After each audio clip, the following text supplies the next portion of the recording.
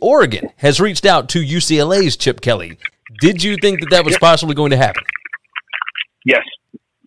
Now, I had heard all the rumors, but I didn't believe. I thought that they were too far past each other, right? Well, but why? He didn't leave for bad reasons. He didn't leave the program in any negative light. As soon as he left, they went to a national title. He had that thing built up. He wanted to try his hand at the NFL. He has an unbelievable relationship with Phil Knight. That's incredibly important. I absolutely saw this happening because we have seen that college football is all about relationships. I mean, getting a job and keeping a job is who do you have relationships with? That's true. The idea of nepotism and favoritism is just a normal thing for those people. Okay.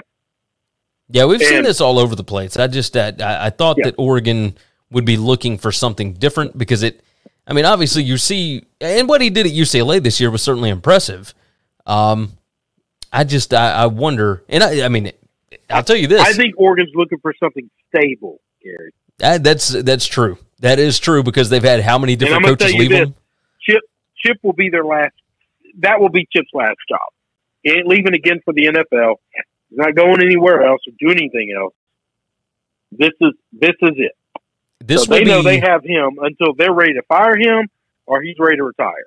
This will be Chip Kelly's most talented team if he ends up getting the job, right? This could just be a pleasantry. It could be they could be feeling it out because they've also talked to Kalani Sitake over at BYU. This is one of those situations where he'll be walking into the most talented roster that he has ever had on a college campus. Yeah. Mario Cristobal left that place absolutely loaded. He wasn't able to get him over the hump this season, but he did win 2 straight Pac-12 titles, and he was 1 Arizona State loss away from making the playoff 2 years ago. So, I think this could be interesting. Like, you give Chip Kelly really good football players, and I think he could still be successful, right? Oh, yeah. No, there's no doubt. If Chip gets, I'm going to tell you this, their top two guys are two guys that I think whoever takes that job is going to make that job, I think, better than Mario had it. Because I think they're better football coaches than Mario is. I think Mario is a recruiter who surrounds himself with good coordinators. That's fine, but as soon as those coordinators leave, a lot of things get exposed. And you got to find a way to coach. And I think as soon as he realized that he was losing his OC, that made his offense look so good, I think he knew, I need to take that Miami gig. I need to go. Hey, how surprising is it to you, by the way, that Joe Moorhead is staying on with Oregon to coach in the bowl game? No, I'm okay with that. And I think it's a good thing. I think he gets to be the interim head coach, right?